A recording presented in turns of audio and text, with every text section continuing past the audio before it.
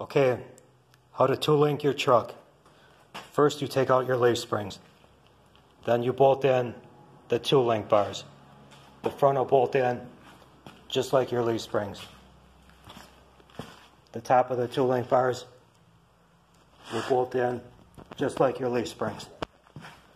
Then you add a crossbar to keep it from swaying side to side, etc.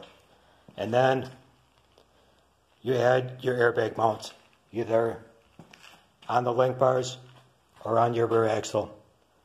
That's really all there is to it. The tool links are actually pretty simple. I like it, I really do. They work for me. Easy to make, and I don't know, they're just so simple, but it works. That's it for now.